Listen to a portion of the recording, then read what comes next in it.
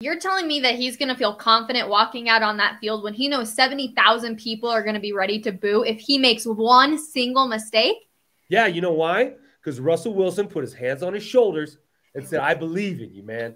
You are the best thing since Walter Payton. And by the way, Walter Payton has 86 fumbles in his career. Guess how many Melvin has? 25. That's it. That's like 20% of Walter's. Here's what I know about Nate Jackson at this point. He's got a young kid, and he watches too many Disney movies. I mean, that's I don't know what it is. Is it Frozen? Is it Aladdin? Is it Lion King, Nate? I mean, what are you looking for here with Melvin Gordon, the story of redemption? Yeah. Where do you think this is going? Is there a better story in the sports world than a story of redemption? And it's lined up to be exactly that. Thursday night, rely on the run game. There's nobody pushing you from behind anymore. It's your ball game. Okay, go out there and do it. Everyone else is banged up. You're relatively healthy. I think it's set up for a perfect redemption. Hey, just because you found Dory doesn't mean she's going to be okay 2 weeks later. She still has some serious problems. That's how she got lost in the first place.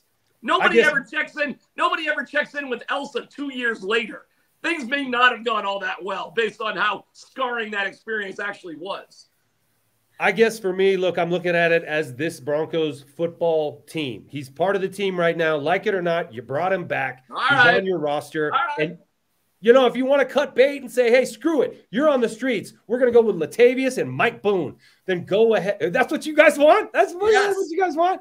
Man, Melvin Gordon was the best offensive player on this team last year. Was he not? No, but by the way, I don't want just that. I want the Broncos to trade Jerry Jeudy for A.J. Dillon of the Packers. They're not going to do that. They're not going to do that. Who?